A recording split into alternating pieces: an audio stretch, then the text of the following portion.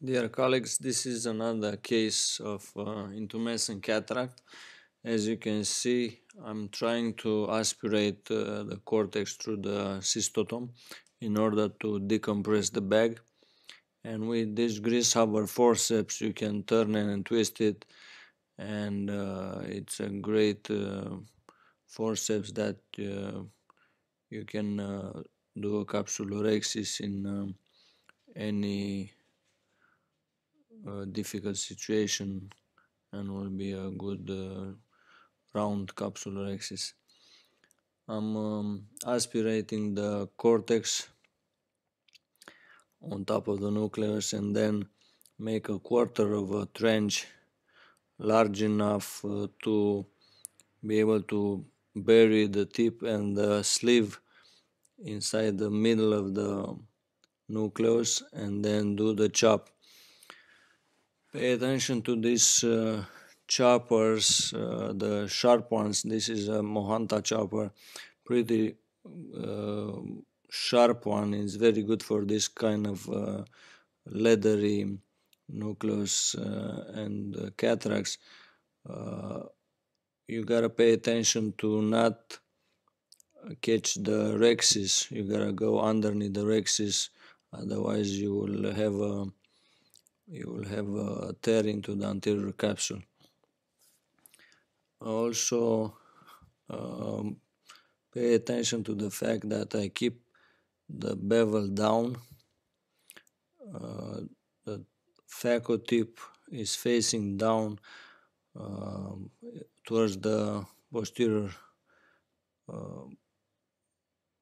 part of the nucleus, and in this way you can have a clear cornea the next day, even in those hard leathery cataracts. You gotta be more careful with the foot pedal in this way, because any surge in the anterior chamber will end up with the posterior rent. So if you do use sharp choppers, you gotta pay attention to the capsulorhexis, and if you keep the bevel down when you do the phacoemulsification, you gotta have your reflexes even more sharp than usual, and not keep the foot pedal press to a long period, otherwise you end up with rent in the posterior capsule.